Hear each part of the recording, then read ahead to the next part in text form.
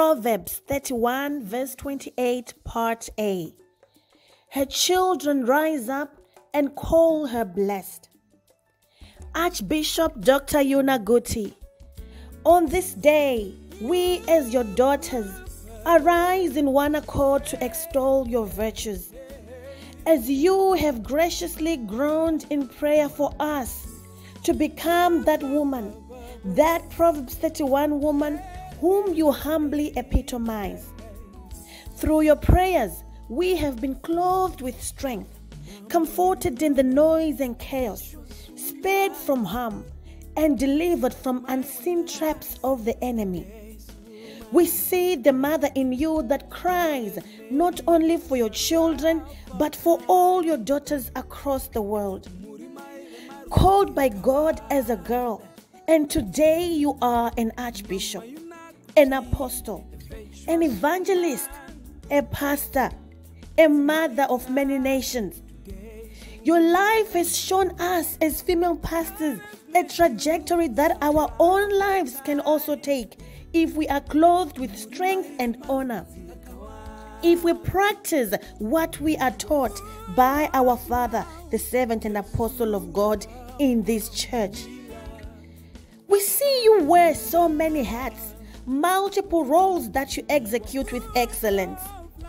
You are a wife, a mother to your own biological children, and thousands of spiritual children across the globe. A grandmother and an inspiration to many, and a friend to many young people. You have made practical demonstration of how a woman, a female pastor, can submit to her husband while remaining a vessel of influence. You say, woman, rise up and take your position, not above your husband's head, not under his feet, but side by side to him, next to his heart, with a sweet spirit. You tell us to be outstanding in the work of God.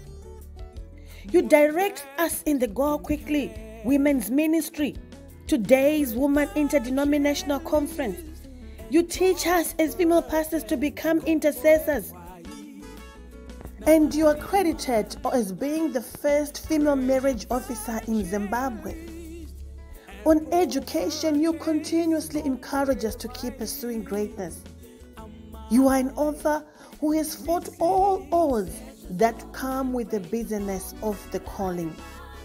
When Baba speaks, you understand the vision. You receive it with a burden and carry it and teach everyone who has an ear to hear. The light of God shines through you to us all over the world, in different generations, different nationalities, from different backgrounds. You embrace us all. Mama, we love you. We are honored to be your daughters. We say long live in Jesus' mighty name. Amen. You, Mama.